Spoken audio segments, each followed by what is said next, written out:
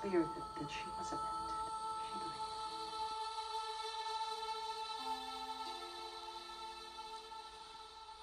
Just gonna play to scare her. I don't love you anymore. You are doing something wicked.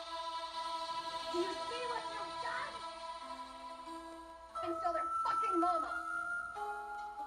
I want to leave now. All I ever wanted was for us to be happy.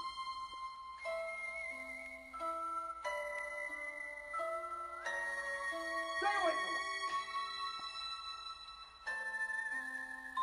We could be a family again.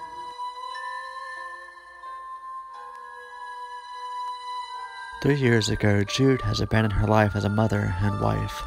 Now she's back, only this time, her husband has moved on.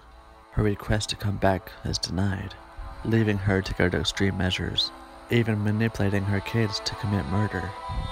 In this 1993 suspense thriller, Mother's Boy stars Jamie Lee Curtis, Peter Gallagher, and Wally Kilmer, and Vanessa Redgrave. For a 90s film, this movie is extremely dated. The score does absolutely nothing to help build the tension.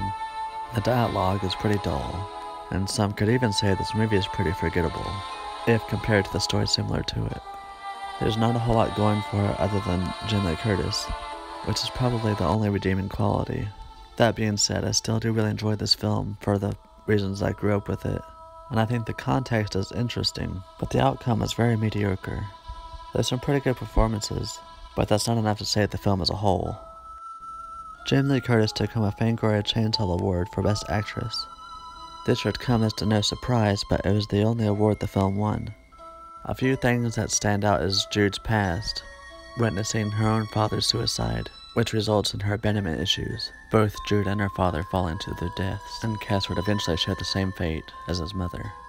One parent's mistake becomes a hereditary cycle of a mental illness you can't run away from, making him feel abandoned, which either forces him to leave himself or continue what his mother started.